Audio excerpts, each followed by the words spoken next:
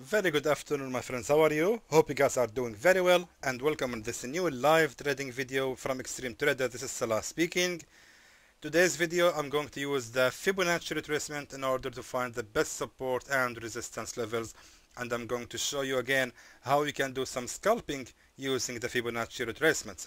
Now the really thing I need to mention here that we can never ever rely on Fibonacci retracement alone. We always have to be logic by picking our entries, always be always check the support and resistance levels, always make sure that you are entering only the first or the second attempt of any support and resistance.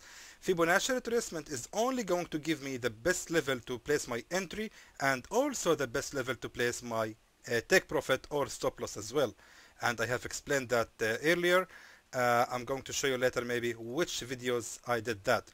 However, right now I'm going to find some good setups, and I think we can find something really good here for the USD CHF on the 4-hour chart. Let me go to the 30-minute time frame, and I will draw a Fibonacci retracement from this low here to this high here.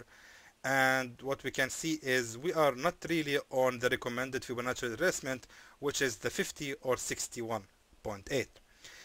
Let's better wait for the candles to reach this level of Fibonacci retracement 50, and if it does, we can find that we are actually on a second attempt of the support, because right here we have the support number 1, and right here we can wait for the creation of a support number 2 where I can place my buy order, and if I do that I will exit my trade, as you know, at the next retracement, which is 38.2. That can give me about 7 pips of profit. Hopefully we will get them, but the thing is I need to wait the candle to reach this level first. Let me try to find something else meanwhile. Pound and ZD, nothing good here. I'm just checking the pairs one by one in front of you. By the way, if for those who are asking me how do you wait a minute. Those who are asking me how do you switch between the pairs too fast, I'm simply just dragging and drop the pair, and I'm going to place buy order immediately for the USD JPY. Now the question is, why did I place the buy order here? Well, for starter, we are on the 30-minute time frame. Next, look at the left. We see that here we have a very strong support level. This support level, it kept its position as a support later. As you all know already from this channel, these support and resistance levels, they are permanent. They are not temporary levels. When you see a support here, be sure that this level was in the past a strong support as well. Now, moving on, going to the present, we can see here the bearish breakout candle, and this support level, the very same support level, it became now a resistance level. Now, what happened next? What happened next is I draw my Fibonacci retracement from this lower low here to this lower high here. And as I said before, the Fibonacci is correct no matter how you draw it from, as long as you are drawing it from a low to another high, it is always accurate. Now, the thing I saw here, that we are on Fibonacci retracement number 50, and we have here a support number 1, and right now I am on the creation of support number 2. Now let me tell you something. Now you might see yourself losing the trade and you might get in panic. So if you see the candle goes against you, you just need to continue analyzing, as I'm saying always in every single live trading video. Just continue your analysis. Okay, let's assume that I have lost this trade, because we can see that here we had a reversal happened already on the level 50. So maybe I am making a very late entry here, right? And now this next candle is breaking from this level. So should I get panic? Should I close the trade with a loss? Absolutely not. What you should do is actually wait and analyze more. Now, if I want to analyze it more, I can see that here 61.8 is the next retracement. And again, we always have to be logic when we are picking our entries. So is it enough that it's only 61.8? Is it enough to place the buy order here if the candle will reach this level? Absolutely not also. It's not enough. We have to be logic picking our entries. So first of all, we have 61.8. Second of all, we can see that here we have a bullish breakout candle. We can see that here we had a support level. So this support level has been followed also by this support, and after that we can see, if we want to be more accurate, this candle here, this small wick here, you can see it's tiny wick, but it is actually representing another resistance level. So this resistance here has been broken out by this bullish breakout candle, and therefore if the candle will reach the Fibonacci 61.8, that is gonna be a support number 1. It's going to be the first attempt of this support, and therefore I can place my buy order with confidence. Alright, and if I do that, we can expect about 4 pips only. Not really worth it. Anyway, it is a good session just to see how we can do scalping using the Fibonacci retracement. Again, don't rush, don't make any decision until this candle actually closes as a bearish breakout candle. So far the candle is still going on. We still have 7 minutes on its lifespan time. Let's now try to find something else. Actually, I prefer to use the pound and ZD when I'm doing this method of scalping, because the smallest reversal can give you a lot of pips. Let's see. Check it out on the pound USD. Now, pound USD, I will draw my Fibonacci level from this high here to this low here. Perfect. We are on Fibonacci 50, right? And we can see that we are on a resistance level as well. So my entry is actually logic. However, looking at this, what does it tell you? Look at that. We already had the reversal right here. Look at the candle. It reached this level, so resistance number 1, and we can see that the candle, after reaching this level, it went all the way down.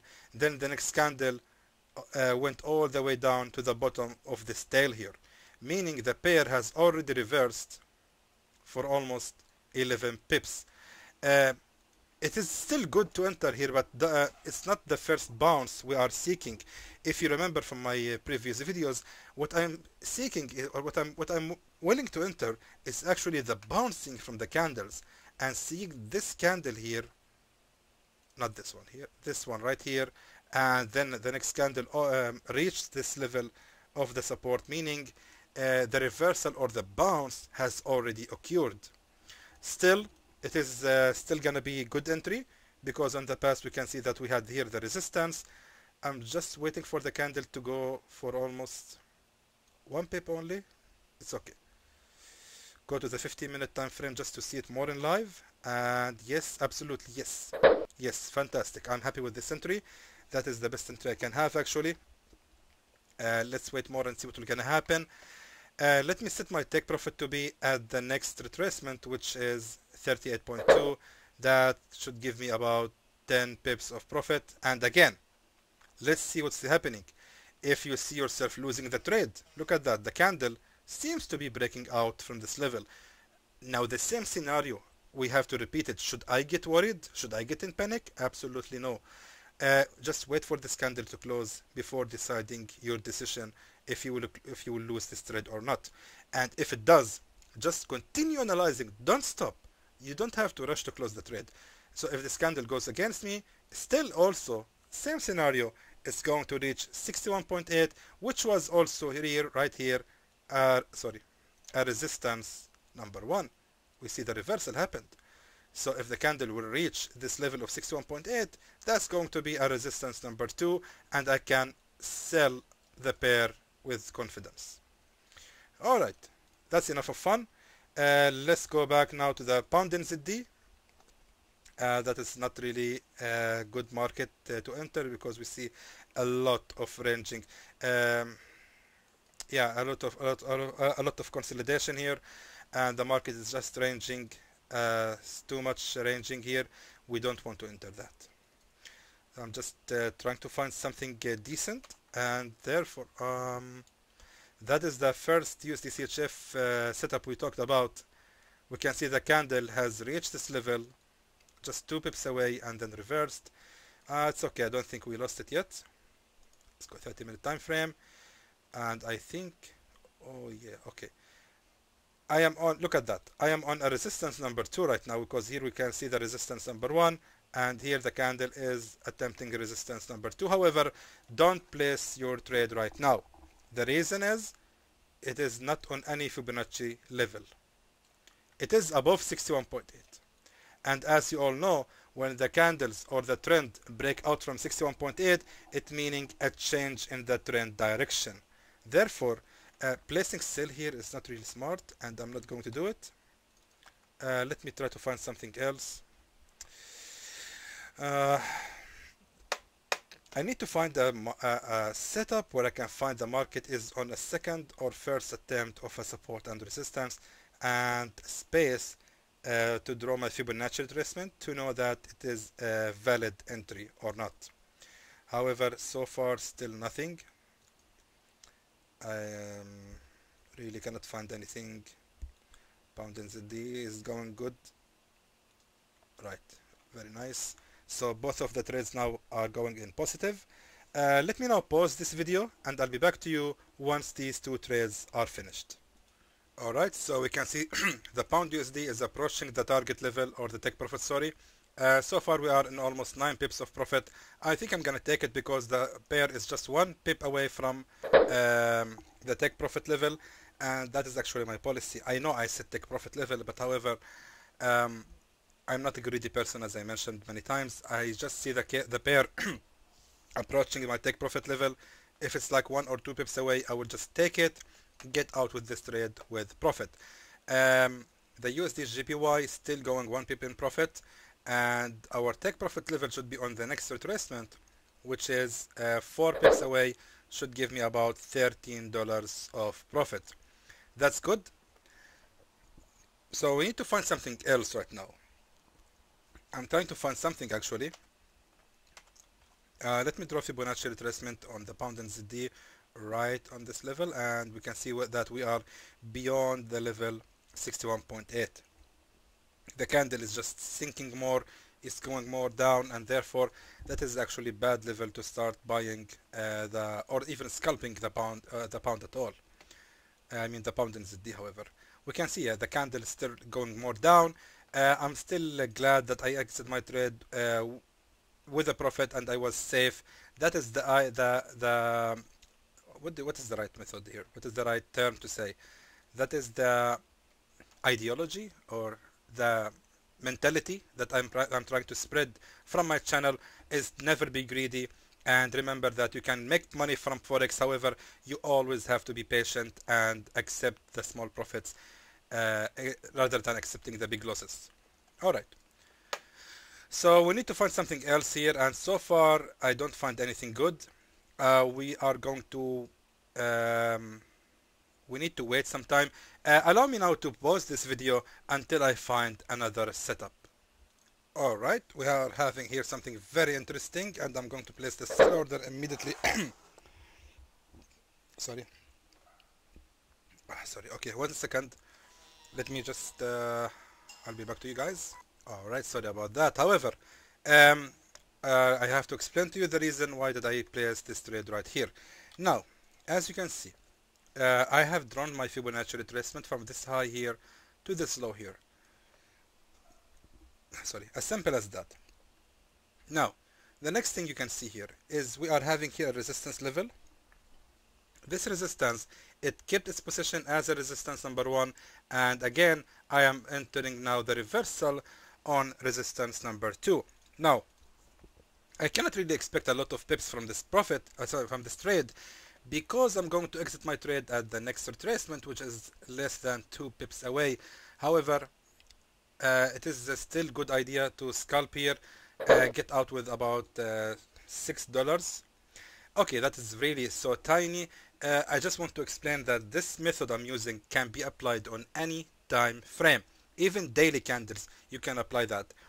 But because it's really difficult for me to do live trading video when we're using this style on daily candles or on the 4-hour chart, I'm using the 15-minute time frame so you can just understand the strategy, what you should look for, what you should do, how you should pick your entries, and apply it on the bigger time frames. You don't have to do the same like me here on 15-minute time frame. That is really too small time frame. Again, you can do this on the bigger time frame, any time frame you want, apply the same, and that's why I think should be fine here to exit this trade with just less than 2 pips of profit. However, we just have to wait and see what will gonna happen. The first trade for the USD JPY is still going fine in profit. We just need to wait more time here. Look at the pound NZD. It's falling down. It's actually in really good level to start buying because it's on the bottom of support number 2. Okay, now I'm on the, let's move to the daily candles. That is crazy, I know. Let's draw Fibonacci on the daily candles, and we can see that we are actually below 61.8. If I draw the Fibonacci on from this low here to this high here, even to this low here to this high here, yeah, we cannot do anything about it. The pound seems to be falling down from this point. It's not gonna be smart to place buy order for the pound NZD right now. Okay, let's skip the pound NZD and go back to the 15-minute time frame. USD JPY is still going well. AUD CHF going well as well. We might need to pause this video now until these 2 trades finished, and by that we can end this video.